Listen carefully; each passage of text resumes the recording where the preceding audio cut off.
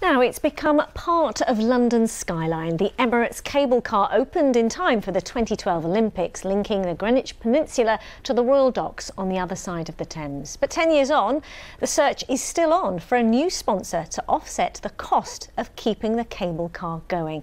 We can join Thomas Magill, who can tell us more. Thomas. Yes, Riz. Well, on a day like today, there's certainly no doubt about why passengers would want to use the cable car. I can tell you that the views from way up there are pretty impressive. And in fact, it's those views that might just hold the key to the future of the cable car.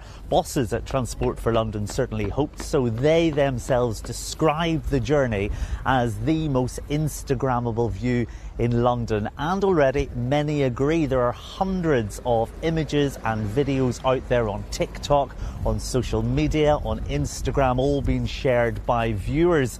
And of course that is helping to put this place on the map. Take to the air on London's only cable car and enjoy a truly unique experience in East London. Picture perfect clickbait. The Emirate Line cable car is proving popular on social media. And on the ground, it seems this is all helping to attract tourists from far and wide. I think I saw it on TikTok, actually. Yeah, and I just found it with Googling things to do in London. And what did you think about it on TikTok when you watched it?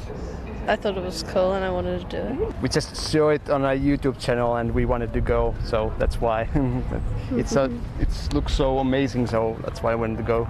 Yeah. Now you've been on it, do you think it was good value for money? Yeah, definitely. £10. So for both of us, yeah. £5 each, but definitely worth it, yeah. For the view you get anyway, yeah. I think it should be £5, you know, for one. It was £5 to go and then £5 back.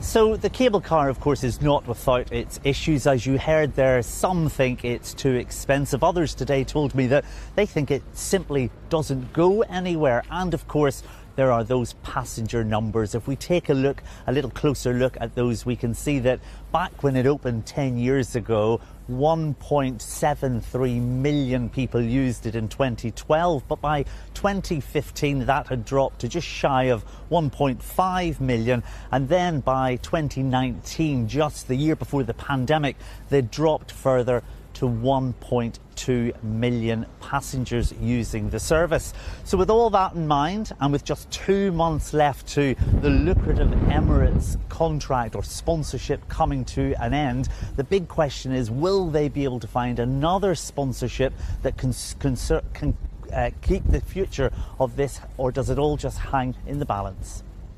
We have listened to the market for commercial sponsorship, and I think what they're telling us is shorter bursts of sponsorship arrangements are more likely for us in the future, rather than one long-term contract. So our aim is to secure those going into the future, but actually we've got a pretty robust business plan with or without sponsorship in the short term. So with 2 months to go then, are you speaking to people? Is there sponsors, commercial sponsors, interested in taking over? Yes, there are conversations and there's a lot of interest taking part. Without a sponsor, is there ever a risk that it could close?